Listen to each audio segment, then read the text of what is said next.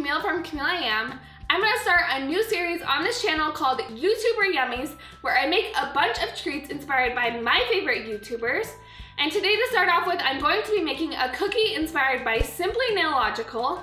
I've been watching Christine's channel for a while now, and I think she's so hilarious, and she also totally started the whole holographic trend that is so big right now. So today I'm going to be making some nail art cookies with holographic nails.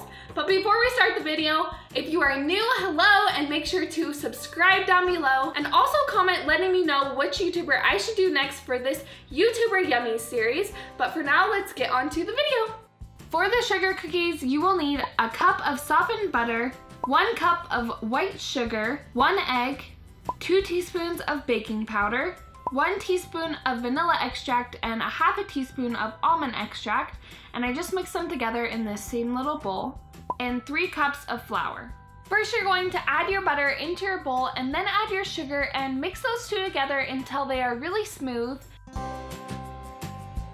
Then you're going to add in your extracts, your egg, and your baking powder, and mix those together for a little bit. And right here, I'm just changing my whisk attachment to my cookie paddle attachment because the dough is about to get really thick once we add the flour. Now you're just going to add the flour really slowly until it's all incorporated and you have your dough-like consistency. Once your dough is all mixed up, I just put a piece of parchment paper down with some flour on it, and I dumped my cookie dough down onto the parchment paper, and then I covered it with another piece of parchment paper and started rolling it out with a rolling pin. I kept rolling my dough out until it was about 1/4 of an inch thick, and in true Christine fashion, we're going to do some peel ever so slowly off my skin. Then just make sure to flour your cookie dough so that your cookie cutter doesn't stick. And I'm using this hand cookie cutter that I got on Amazon. I will put the link below. And just make sure to be really careful because it is really fragile. So just cut out all of your cookies with your hand cookie cutter. Now I'm peeling away my excess cookie dough, and I'm going to transfer my cutout cookies to a cookie sheet. You can keep rolling out this dough and cutting out more cookies until you have used up all of your cookie dough.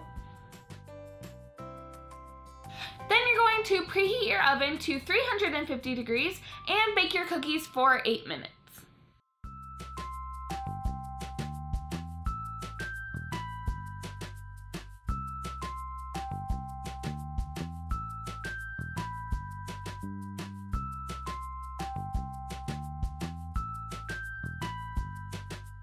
Now we're going to make the icing. So for the icing, you will need 4 cups of powdered sugar, 1 teaspoon of vanilla extract, 1/4 cup of water, 2 tablespoons of meringue powder, a squeezy bottle, and some food coloring.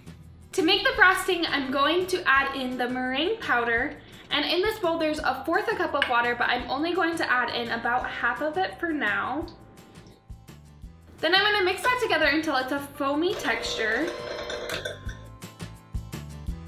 Once it's foamy, then you're going to add in your powdered sugar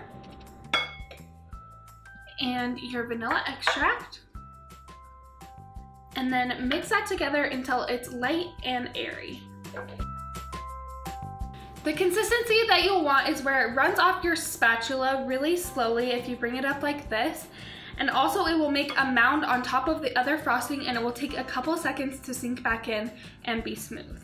Now we're going to dye our icing a pale skin color, and I'm using Wilton's Creamy Peach and Ivory to do that. And I'm just putting a little bit on the tip of a knife and mixing it in really slowly with the icing. Here's the color of icing that I made to match Christine's skin tone, and we're going to set this aside and we're going to start making our gum paste nails to go on top of our cookies. For the holographic nail decorations, you are going to need some fake nails, some edible holographic glitter, which I will put the link below on where you can get this glitter that I used, a baking paintbrush, some gum paste, some corn syrup, and plastic wrap. First, you're going to roll out your gum paste, and I'm just rolling it out with a glass because I just think that's really easy when working with gum paste. And then you're going to take your fake nails and find the size that's the best for your cookies. I ended up using all of the very smallest ones for my cookies because those are the ones that looked the most natural.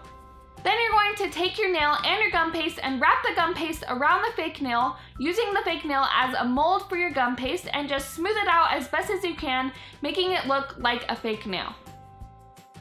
Keep doing that with all of your fake nails until you have enough to cover all of your cookies. And here's the holographic glitter that I'll be using today. It's so amazing. I actually didn't know that there was any kind of holographic food, so this is a real dream come true. Once your gum paste nails have hardened for a little bit, you can just pop them off of the fake nail mold with a toothpick. Then taking some corn syrup and your baking paintbrush, just brush each nail with the corn syrup and then pour the glitter on top and dust off the excess. Here's what the nail will look like when it's all holographic. Now we are going to start frosting our cookies, and I just put all of the frosting into this squeezy bottle. I like to use these squeezy bottles because they're super easy. You don't have to deal with piping bags and tips, and they're really good with royal icing. So I just outline my cookie with the icing and then fill in the middle. Then I just smooth it all out with a toothpick.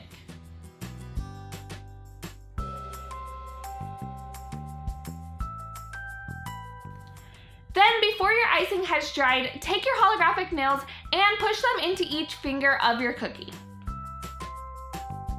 Then keep doing that to the rest of your cookies until all of them have their cute holographic nails. And of course, we can't forget the glossy taco that Christine is so famous for, so I'm just brushing each nail with some corn syrup to act as our glossy taco. Here are the holographic nail art cookies that we made today, inspired by Simply Nailogical. I really love how these turned out. I'm so obsessed with the holographic, and I hope that we are able to make Christine proud.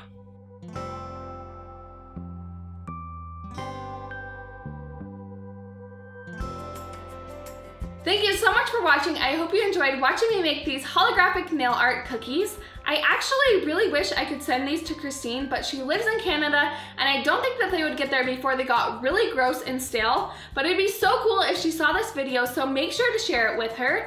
And also make sure to subscribe and like this video. Also comment letting me know which YouTuber I should make a yummy treat for next, and I will see you in my next video. Bye!